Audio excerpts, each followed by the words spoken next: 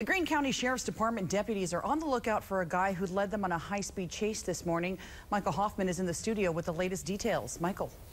Francis, here's what we know right now. Around 11:30 this morning, the high-speed chase started just around there. The driver was headed north on Kansas Expressway. Neighbors say they saw a blue car zooming down High and Main Street, including around Bowerman Elementary School.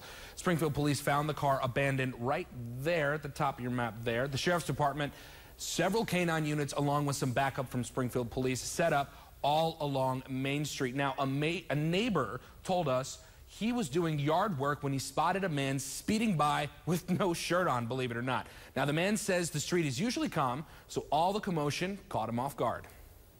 This old boy, he come out and, you know, that car, and he about ate the curb. I mean, he was hauling it.